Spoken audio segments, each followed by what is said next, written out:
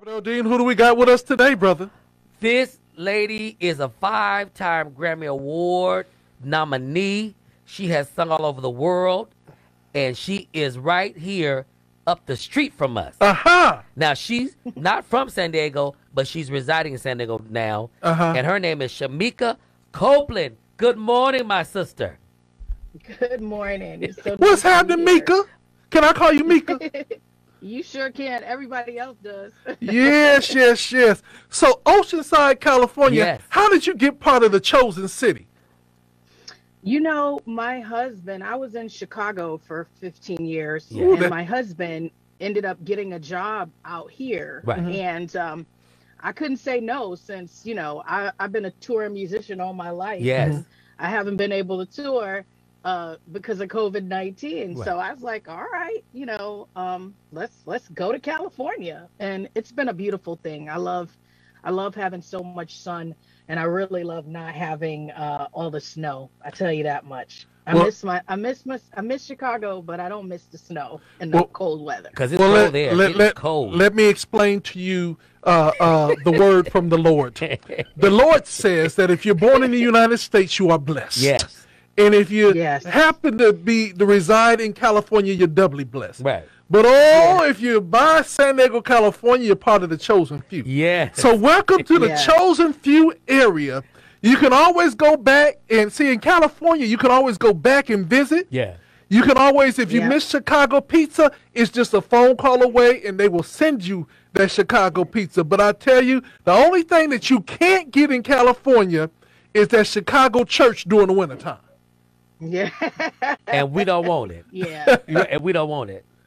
So tell us about who you are in all your life, a tour musician, and still looking like you 13 because black don't crack. Come on through, church. I'm looking at that smooth skin, too. Well, I sure do appreciate you saying that, because I'm almost 42 years old and I got a 4-year-old and I'm tired all the time. But I'm a second generation blues artist. My father was a great blues musician, Grammy Award winning artist. His name was Johnny Copeland. And I just, followed in his footsteps. I always say I got a calling. I tried not to perform. I tried desperately not to become an artist, a singer. Right. But that's not what God's plan was for me. God said, no, this is what you're supposed to do. So that's what I do. So let And me she ask you does this it well, question. too. Let me ask you this question. This is a rumor, and you can help me out with this Oh, here we rumor. go with rumors. This is just a rumor. I heard that one night you was on stage and you was giving one of your best performances, and your husband was in the audience, and he leaned over to his partner and said, "That's gonna be my wife." Is that how it all happened? Tell me how it all happened. I'm not sure. I'm not sure about that, but it sounds like it could be true. Okay. Right. Shemeika, sister, you have done so much. And I started looking and researching the stuff you've done. You have been around the world and have played in some major places. Let's talk about your career in blues, because that's a powerful music, the lyrics. Absolutely. It's I've always said that, blues, gospel, soul, it's all the same. Even Right. country. Right. It's like, we're all cousins. And I'm so grateful that what I do has taken me all over the world. I really do miss it right now, not being able to travel and get in front of people and perform. What I was scared of at the very beginning is now my favorite thing. Right. Performing for the people. I miss it so much. And yeah, I've done some pretty cool things. I'm really blessed. I was so back in the days when they had music in the White House. Yes. Right. I was able Before to the perform Trumpians. for the old, yeah. Before all the music and everything went out of the White House. Right. I bet I'm hoping Biden brings it back, because we had so much fun during the Obama days at the White House, Yes. because there was music all the time. Yes. And he had a blues night there, and I got a chance to perform at the White House for that. It was so Wow. freaking cool. Wow, what an honor. Yeah. And so I really enjoy stuff like that. So I'm really hoping that, when COVID is over, the Bidens will bring music back. We can get back in there and do some more shows and performances. Right, because music heals. Music is universal language, and we can disagree on everything, but music seems to bring people together. Now, Yes. now, Mika, let me ask you a question. When you went to the White House, what one souvenir did you take that you cherished the most from being at the White House? I know. I was trying to get some stuff, but then Michelle Obama, who's incredible, Yes. she hosted a luncheon because a few of us, myself, Kebmo, Trombone Shorty, we did a sort of like a workshop for some children that she had brought in throughout the country. And so there was a luncheon. So I got me a whole lot of napkins, White House napkins from that luncheon. Wow. Well.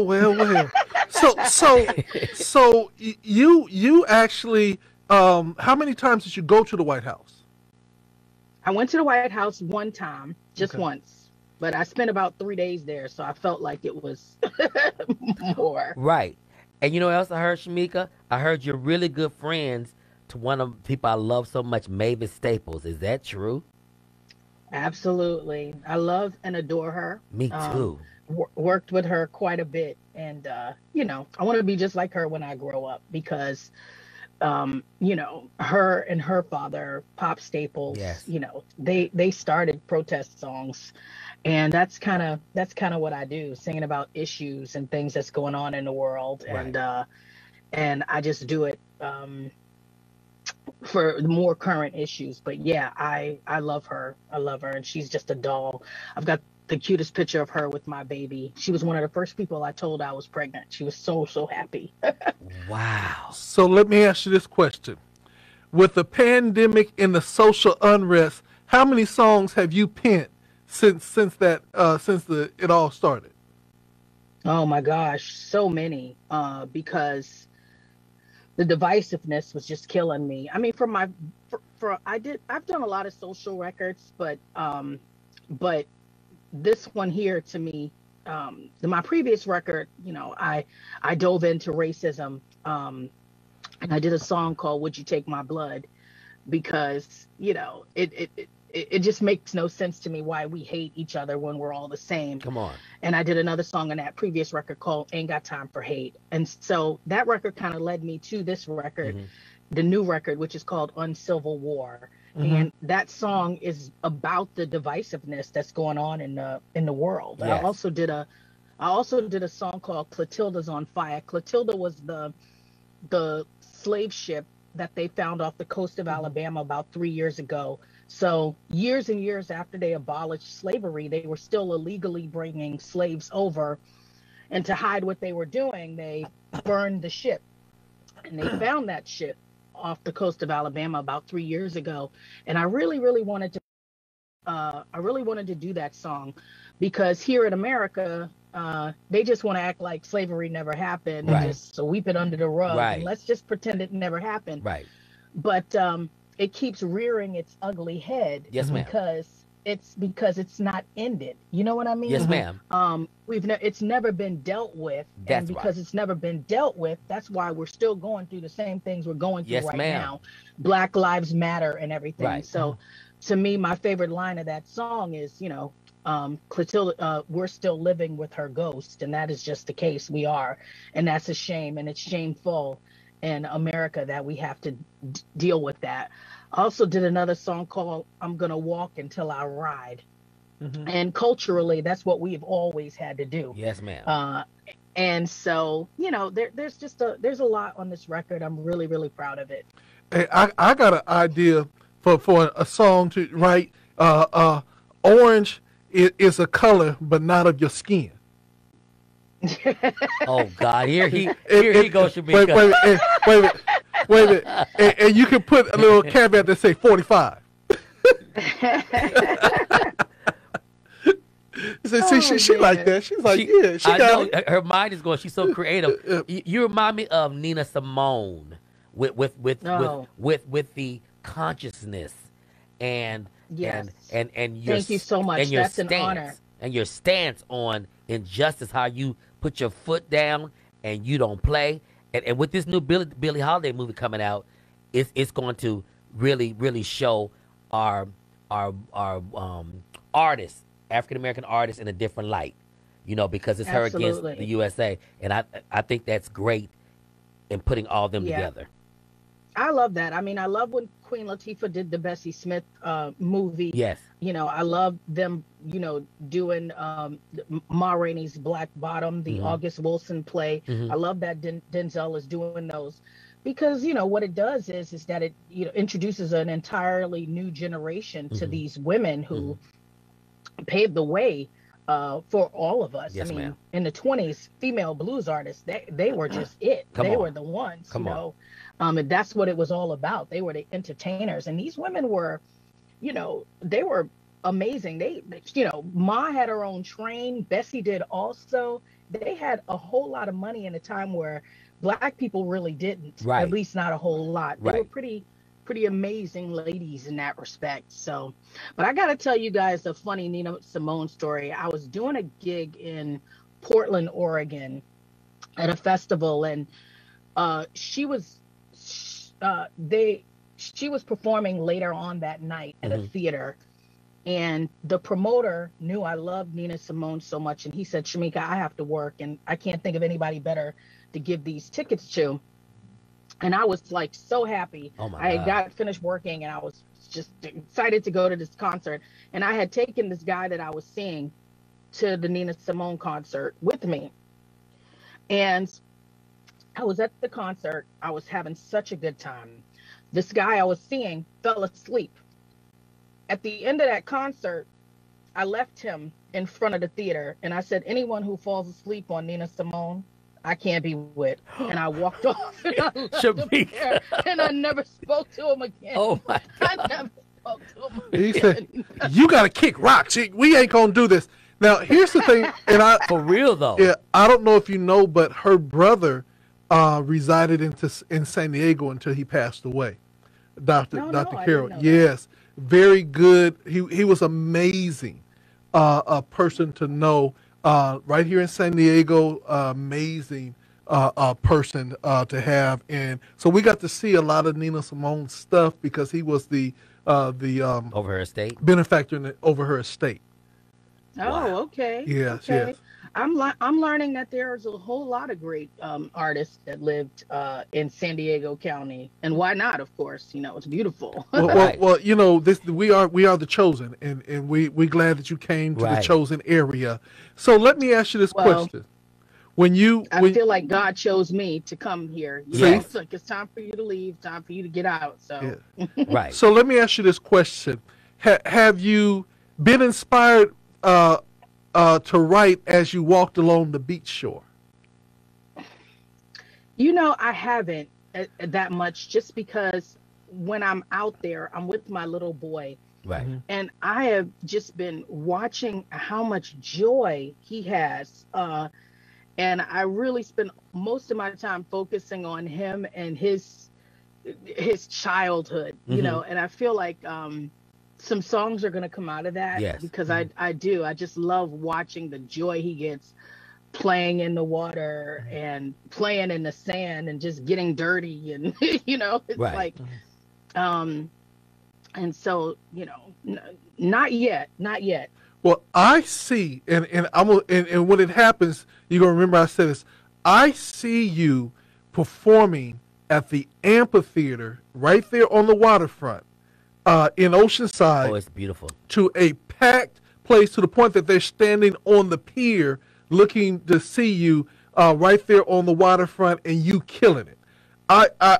We got to get place huh? all the time. Yeah. I walk past that place all the time, Wow. and I cannot wait to perform there. Well, I'm gonna get in touch with the city of Oceanside every day and say, look, you got a Grammy Award winning right here. Y'all better put it on. Right, because you've done events. You put on events there. Yeah. Right. Yeah. Yes. Yeah, 'Cause I'm pretty sure Yes. soon, when things open up a little more, that'll be the case.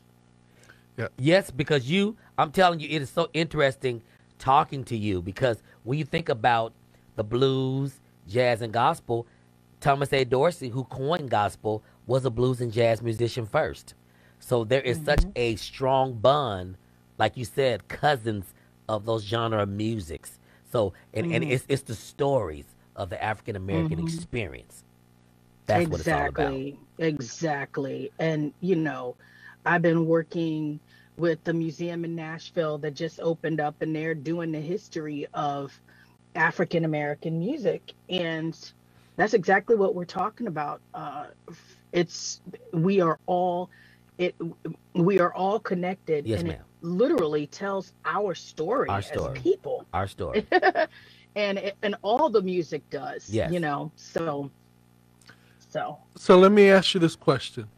Out of your full dossier of songs, if you were to pick 3 songs that are what you consider to be your go-to favorite, no matter what, you're going to put them on your set, what would those 3 songs be?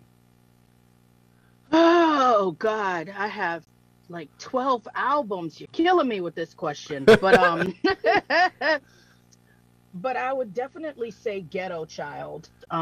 That's one of the first songs I ever did about social injustice. My father wrote that song. Um, gosh, back in the 1950s, about kids growing up in Third Ward, Texas. I'm just a ghetto child living, Wow. um, a ghetto child living in this so-called free land. I've been singing that song for 30 years. Wow. And I would definitely put that one in the set. And then here lately, I would definitely say Walk Until I Ride, Mm-hmm. uh, with the song I was telling you um, about culturally what we have always had to do to survive.